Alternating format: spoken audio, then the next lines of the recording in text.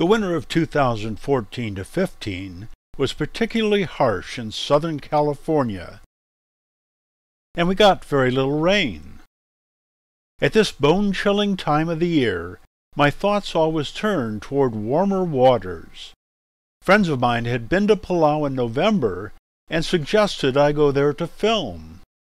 China Airlines was offering a special DEMA fare, so I booked a flight for March. It took 25 hours to get there from Los Angeles via Taipei, but it was well worth it. Palau? Where in the world is that? Friends asked.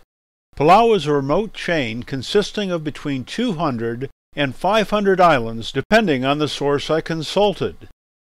It is located in the South Pacific, west of Guam and Yap, and east of the Philippines. The islands are formed of limestone and are referred to geologically as a karst formation. This means the limestone, a soluble rock, has been eroded, which you can see at the base of each island, and often has sinkholes, caves, and tunnels in it. Palau was initially settled perhaps 4,500 years ago by people from present-day Indonesia. Spanish explorers reached the islands in 1543 and essentially dominated them until sold to Germany in 1899. The Japanese Navy defeated the Germans in 1914 and took over the country under a League of Nations mandate in 1920. This lasted until the U.S. defeated the Japanese in a series of battles, including a devastating one on the island of Peleliu. And in 1947, the country was designated by the United Nations as part of the Trust Territory of the Pacific Islands under United States administration. In 1982, it entered a compact of free association with the U.S. and became fully independent in 1994, but dependent on the U.S. for security. Palau is a democratic republic with a president and two legislative bodies, the Senate and House of Delegates. The country is comprised of 16 different states.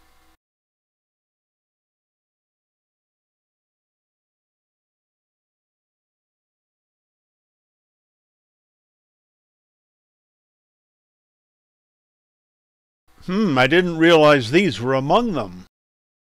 The total population as of 2014 was about 20,000, with the vast majority living in the city of Koror. The government provides all the usual services: a post office, sanitation, law enforcement to combat what little crime exists,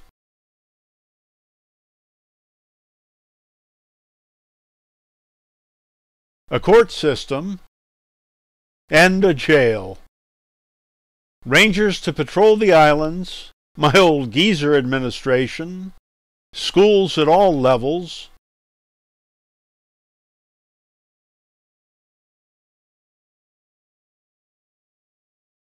a library, and infrastructure maintenance on the island roads and bridges. Something we need to do right here at home. There are many dive operators in Palau. Sam's Tours is one of the biggest.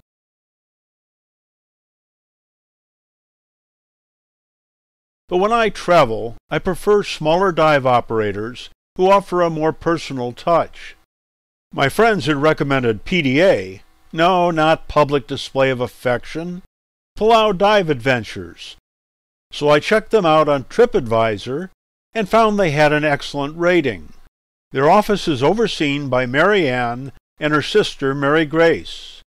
They operate a single boat, usually with no more than 8 divers, and you dive essentially with the same crew each day, which helps foster a closer and more personal relationship. Here you see Jaywin, Dustin, and Jason. I liked what I heard, and PDA did the rest, booking my hotel and arranging for an airport pickup courtesy of Cheryl, who always had a smile on her face. There are many small hotels in the city of Koror.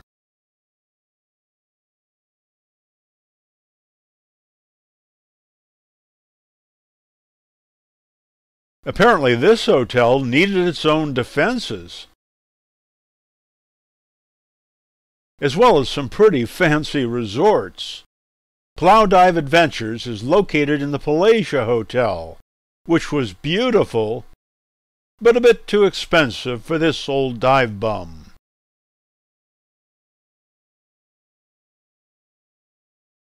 PDA arranged for my stay at the Palau Paradise Hotel, which nicely fit my budget. It was also the top-rated hotel in Koror. I often hung this on my door so the staff wouldn't have to clean my room every day. But I guess you can take a peek. The room was more than adequate for my needs, and quiet despite being right on the main street. After very Spartan water use during our drought in Southern California, it was nice to take a hot shower every day, once I figured out the controls for the one in my room. There were many restaurants within easy walking distance of my hotel.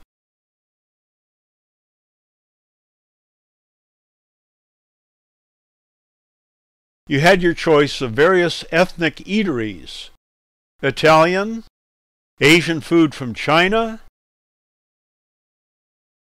But I wasn't so sure about this. Handmade fish balls? Thailand and Japan, as well as fine American cuisine. The lunches served on the dive boat were often so filling I didn't need to eat dinner. I did try the small restaurant, which served incredible amounts of good food for extremely low prices. Our group the first week also ate at Kramer's, where PDA presented newlyweds Todd and Christina a gift for celebrating their honeymoon with us. During the second week, I joined a different group for dinner at Mogmog, located right in our hotel. Fancy food at much higher prices. But at least I saw the only crustacean I observed during the trip. Twice that week, I ate at Mingle's Sotai across the street, which features rather interesting decor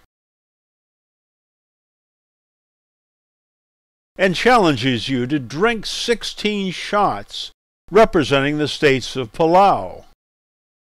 Both times I ordered a good-sized helping of pineapple fried rice and a red rooster.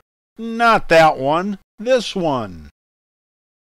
The cars in Palau were generally small and efficient. Even though the cost of gas was much lower than here on my island. I noted that although they drove on the right-hand side of the street, the cars had right-side steering.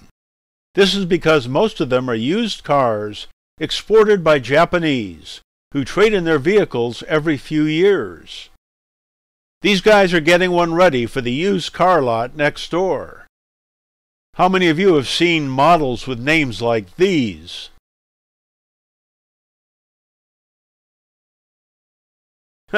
I didn't think so. I like to walk around and explore the towns I stay in. It was interesting to view all the different businesses along the main street of Koror.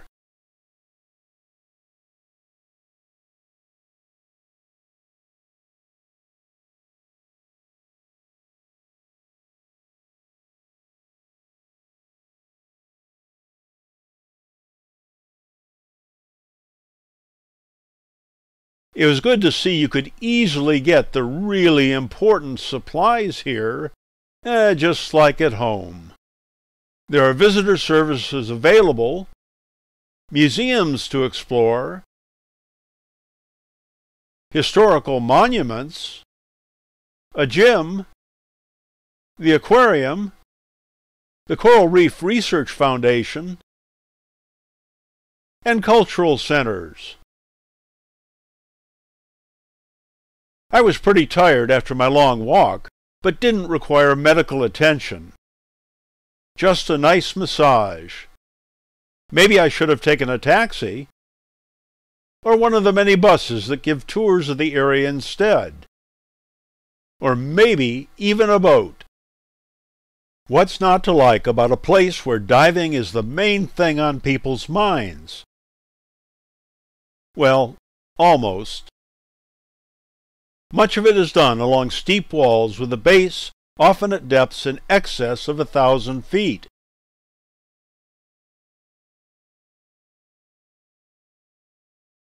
But occasionally you can see the bottom.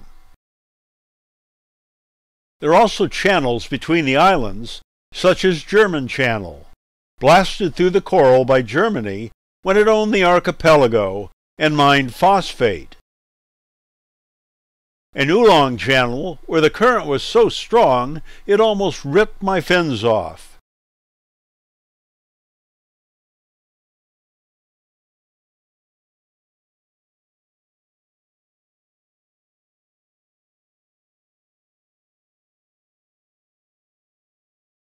You too can lose your virginity and become a happy hooker like these divers at Blue Corner. Reef hooks are often necessary so you can view the critters passing by without getting blown away yourself.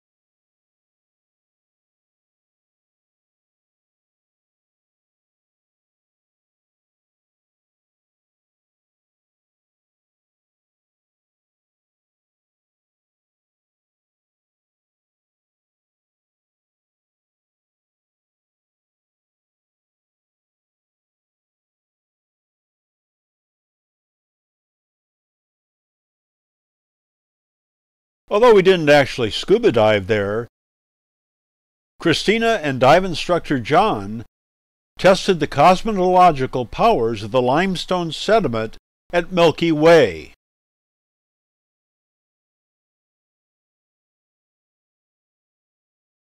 I preferred this instead. On my first dive I had a little trouble with my BCD tank straps, but I told the crew I was just trying a new method of side mount. My inflator hose was gushing gas, so I just disconnected it and did the next 2 dives the vintage way, with no functioning BCD at all. By the second day I had everything working properly, a bit unusual for me. The first week we had a great group of folks diving with PDA. 2 of them, Todd and Christina, were on their honeymoon after getting married in Hawaii and diving in Yap. Simon and Amy from Florida and Barry and Ed from Australia rounded out the group. The second week we had an equally fantastic group consisting of Robert and Megan from Korea, where he serves in the Army Band, Tobias and Mina from Sweden, and Suzanne and Summery, 2 sisters from Singapore that I dubbed the Singapore Sirens. Sigh.